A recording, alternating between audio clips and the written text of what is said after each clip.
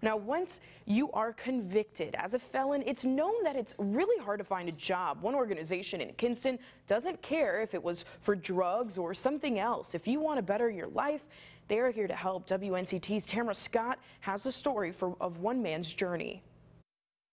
You got to get it's a method to it, and it's gonna be rough anyway. It takes a long time, man. It takes a while to get it. Rough. Time. All words Gregory Dunk uses to describe his job and his road to recovery.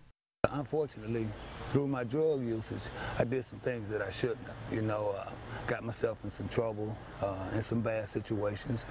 And so therefore, I picked up a couple felonies along the way. How he got here? You know, it went from the beer, and then it went to the marijuana, and then I escalated to heroin. Well, he keeps that in the past. Just looking for jobs and looking for jobs. So I went through one of the treatment centers I went through. They told me about this program, Hope Restoration.